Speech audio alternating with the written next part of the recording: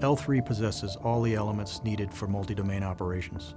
To go ahead and get to the next step associated with advanced battle management systems and autonomy, L3 is investing heavily in advanced networking capabilities, analytics, to include data, predictive and effects-based analytics, and artificial intelligence to reduce the complexity of the system-level architectures that are required for employment in multi-domain operations. There's three areas you got to go ahead and focus on when you talk about multi-domain operations or multi-domain command and control. First one being constant connectivity. You want to be networked and you want to have constant connectivity with all the nodes or all of the assets that are within the battle space. The second one is multi-level security. You want to be able to source data no matter its structure, no matter its content, no matter its classification. And the third thing you need is artificial intelligence or autonomy. This allows you to go ahead and reduce the complexity associated with multi-domain operations.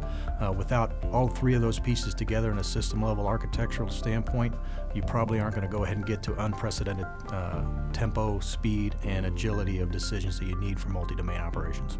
Warfighters put themselves at risk every day. They put themselves in harm's way.